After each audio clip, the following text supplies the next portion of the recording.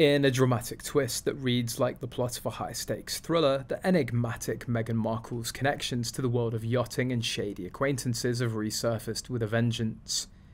According to YouTuber Paula M, this explosive narrative unveils a shocking conspiracy involving Meghan Markle, Sarah Ferguson, and some of the most notorious names in scandalous history. Picture a frigid winter evening a decade ago. Meghan Markle, then a budding actress with a penchant for high-profile connections, sought out a meeting with then Sunday People journalist Katie Hines. Her aim? To garner column inches and make a splash in the UK. The meeting was anything but glamorous. Markle, then in the throes of a divorce and struggling to find love, seemed unimpressive and quiet. It was during this encounter that Markle's interest in high-profile figures like footballer Ashley Cole came to light, an interest that would, unbeknownst to many, eventually lead her to Prince Harry. The drama thickens when Paula M shifts the focus to a legal twist that involved Virginia Roberts, who accused Prince Andrew of sexual misconduct.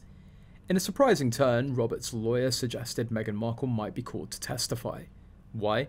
Because according to the lawyer, Markle, who had close ties with Prince Andrew, might possess crucial information about his conduct. Despite Markle's reputation for dishonesty, this claim hinted at a deeper, darker connection between her and the royal scandal. But the intrigue doesn't stop there. Paula M reveals that Sarah Ferguson, known for a controversial and often questionable behaviour, has been intricately involved in this web of deceit. Ferguson, notorious for her financial woes and dubious associations, has been a persistent figure in the scandalous circles of the royal family. From borrowing money from Jeffrey Epstein to being involved in questionable events, Ferguson's influence on the royal family is undeniable.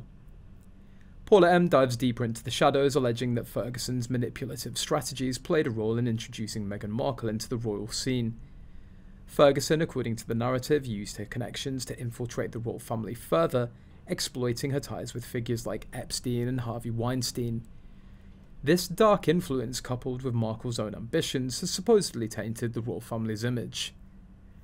The narrative takes another dramatic turn with the revelation that Meghan Markle's involvement with figures like Jeffrey Epstein's former girlfriend, Karyna Shuliak, is more than coincidental. Shuliak, known for her close ties with Epstein and Ghislaine Maxwell, reportedly travelled only with Epstein and his associates.